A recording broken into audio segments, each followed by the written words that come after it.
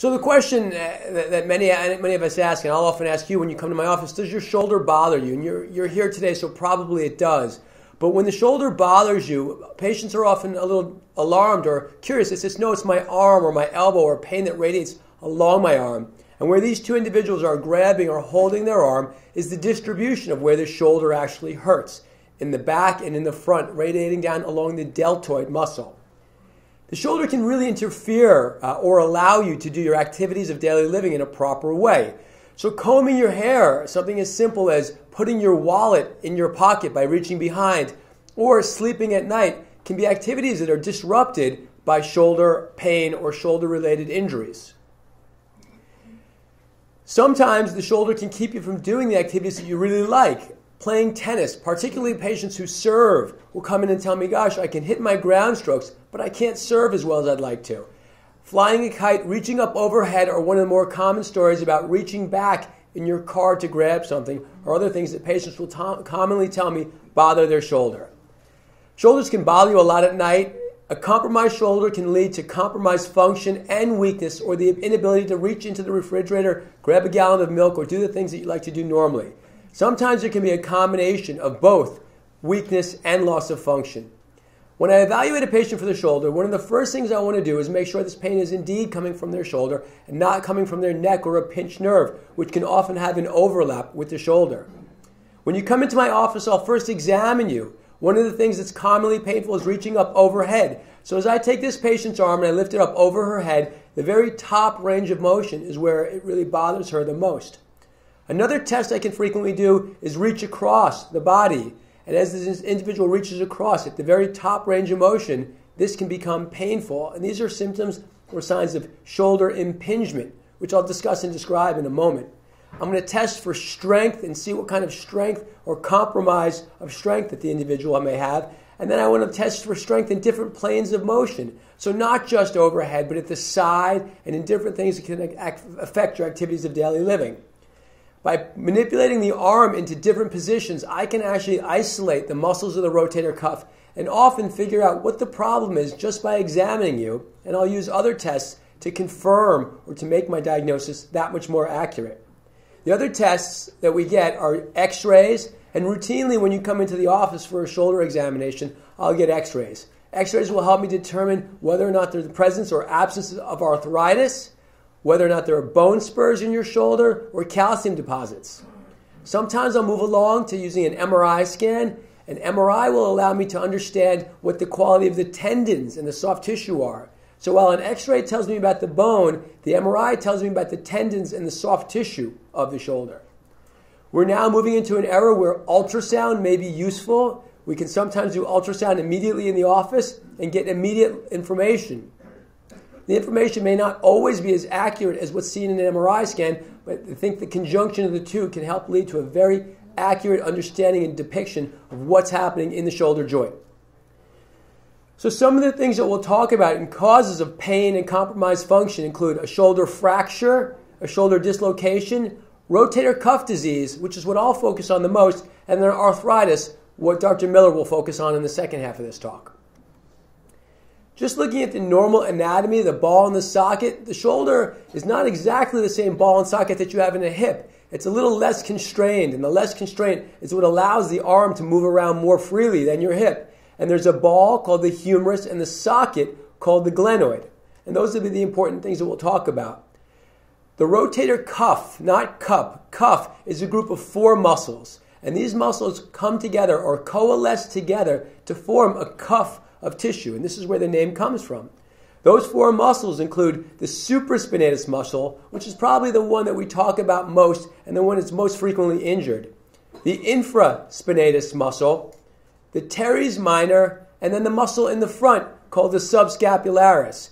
When I look at these at the time of surgery, however, they all come together and look like an even cuff or sheet of tissue, and hence this is where the name rotator cuff comes from. One of the common problems that we see are fractures. As the winter comes and the floor gets slippery and we get ice on the ground, you can slip and fall and land on your shoulder. The shoulder can fracture, and typically the ball fractures. Although we can see socket or glenoid fractures, they're less common than the fractures in the ball or in the humerus. Hopefully, most of these fractures are not shifted or displaced or in the wrong position, and we're able to treat these in a non-operative fashion, which would mean wearing a sling and then attending physical therapy afterwards. Unfortunately, as you can see in this x-ray here, on the left-hand side is a shoulder, and remembering back to the earlier image where the ball is nice and round, in this image here, the ball is tilted back, the head is tilted back, and the shoulder is really in the wrong position. Left untreated, this can really progress to a rapid arthritis and loss of function and pain. So not only will the shoulder not move, but it'd be very painful. In this situation, the person has to have surgery, and what we'll do is put a plate and screws. And here you can see a plate applied to the outside of the arm with screws that hold the pieces of the humerus back together again. This reestablishes the congruity of the joint, and then the individual can be expected to move their arm and really not have pain afterwards. A shoulder dislocation is another thing that I'll often see patients for. Typically, again, you're coming downstairs or have a slip and fall and the shoulder pops out of joint.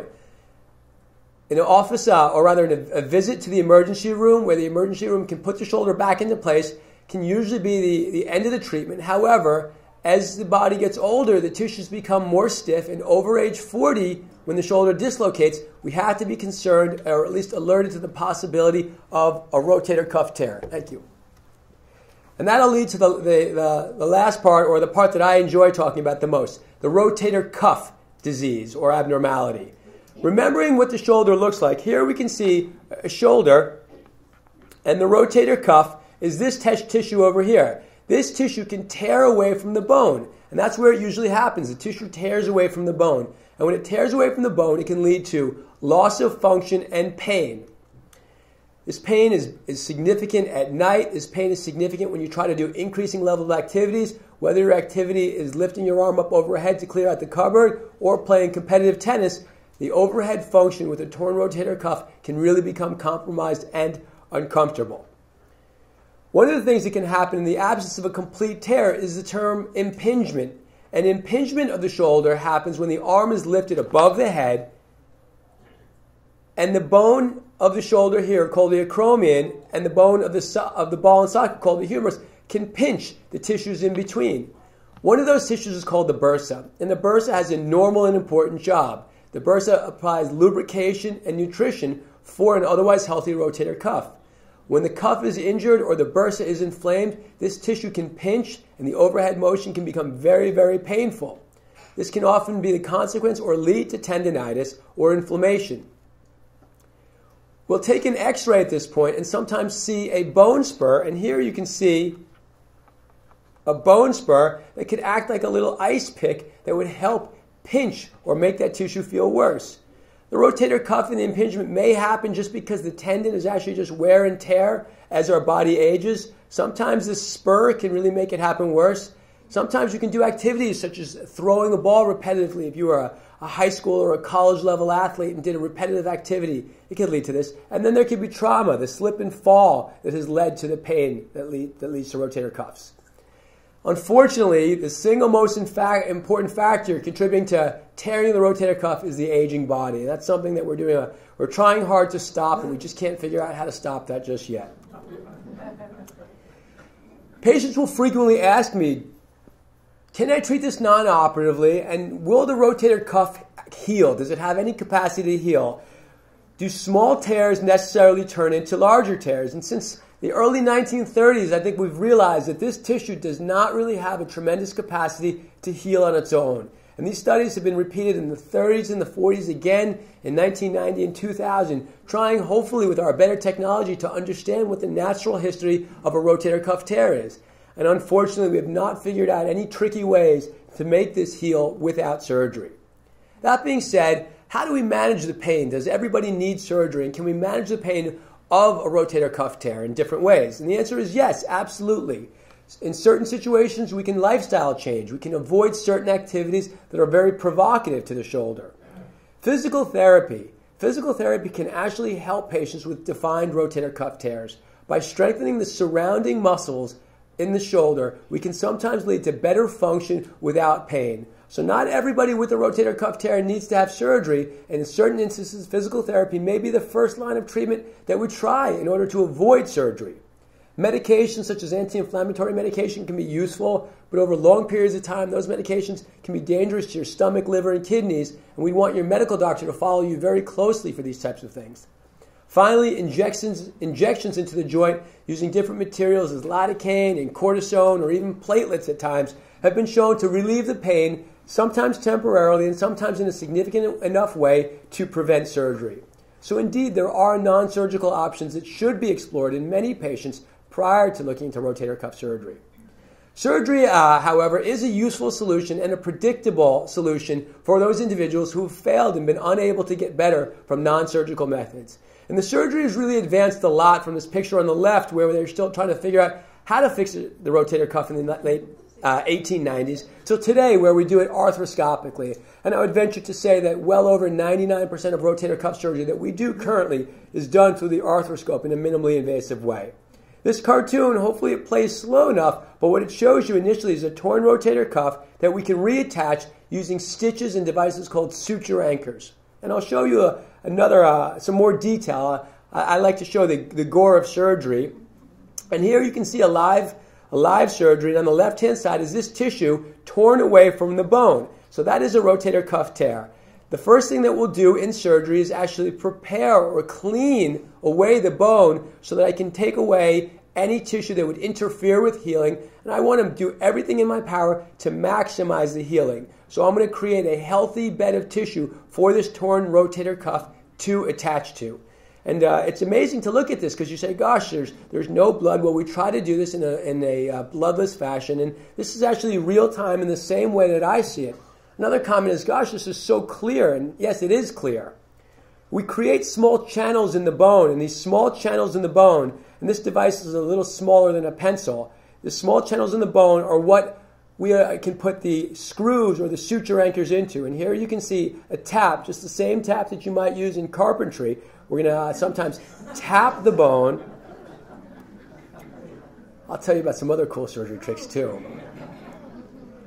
We'll create a nice socket so we can have a very machined socket and put this screw or this anchor into the bone. This anchor, and as time has gone on, these anchors have turned into very exciting materials. This anchor can actually turn to bone in your body and really disappear over time, which is pretty amazing.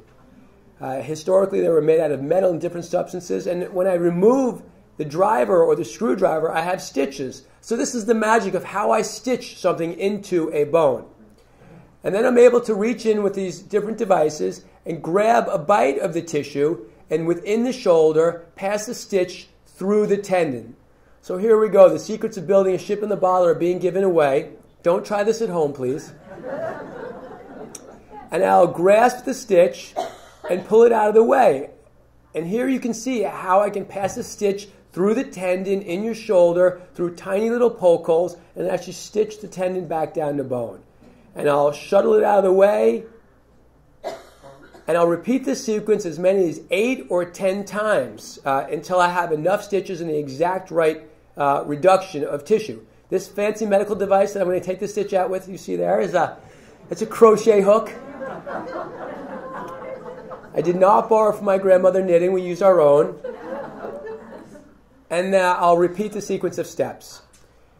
This is that's really led us to generation 1 of rotator cuff repair. And in the top left corner, you can see a tendon that's stitched down to the bone with multiple knots and stitches. One of the things we've been proud of doing over the last 7 years together at the ONS shoulder team and shoulder and sports team is trying to understand the technology, trying to advance the technology and the science of this. We've gone from straightforward single-row rotator cuff repairs to double-row rotator cuff repairs where we use more sutures and more anchors till finally now where we anatomically repair this back down into place. And what I'm going to show you is what we consider the state-of-the-art. And the state-of-the-art has been for at least the last 5 or 6 years what we're doing. So here you're seeing a rotator cuff repaired back down into place. But instead of the single row, we do what's called a bridge of tissue. And this bridge of tissue has been shown in cadaver models to be stronger and better. And in a study that we published in the Journal of Shoulder and Elbow Surgery, we were able to show higher healing rates. So we're actually able to allow patients to heal better through better technology, which I think is very exciting. And that's something that we really try very hard at the foundation to understand and do better at. And here you can see it almost looks prettier and looks neater, how perfectly this is laid back down into place. The results of this, well, the first thing is that after surgery, which is a hard part perhaps for the surgeons, but the easy part for the patient, because you just get to sit there, you wear a sling between 4 and 6 weeks. 3 months of physical therapy, so it's a real commitment on the patient standpoint to getting better. However, with well-done surgery and a well-done physical therapy, you can expect a 95% or better success rate in the ability to go back to overhead sports, tennis and the like, or fly fishing, or whatever it is that you like. And certainly, most patients are going to have an expected resolution of their pain. Some of the unique things that we can do at the ONS service is we offer dual surgeons. And I didn't really think a lot of this for many years until I recognized it. Most centers are going to be a teaching center and teach a resident or a fellow, which is very important and very useful, and I'm the product of such an environment. But at ONS, we're able to have 2 surgeons who work on a shoulder at any given time. And there's a group of 5 of us who do this, and really the healthy interaction with 2 doctors who are board certified and fellowship trained in one area offers a huge advantage to you as a patient in understanding this. And this is actually, this is today's surgery. This is what I did before coming downstairs today. What's new? Patients like to ask me, what's exciting and new? What new technology are you facing? Last year, we talked a lot about the use of platelets and platelet injections in rotator cuff surgery. Platelets probably are not as helpful to the rotator cuff healing as we'd like to think. Current studies are showing us. But we're trying to use your own body's growth factors. And in this picture on the left, I'm showing you little vents that we make in the bone. And these vents, or these small holes that we make in the bone, release your body's own growth factor and your body's own stem cells into the area that we're trying to heal. And this may be the next exciting frontier. Eventually, we'd like to isolate and grow these same growth factors and inject them into your body. But for now, we're trying very hard to use your own growth factors. Another thing that's become very exciting is a patch. And on the right-hand side of these images, you can see a patch of tissue. And in individuals who have very badly torn tissue or very weak tissue, or for those individuals who've had recurrent surgery, we will sometimes patch the rotator cuff. And by patching the rotator cuff, we can increase the strength of the repair and perhaps allow that individual to heal up in a more expeditious or at least predictable fashion. And that's what we really want. We want you to heal and do well in a predictable fashion.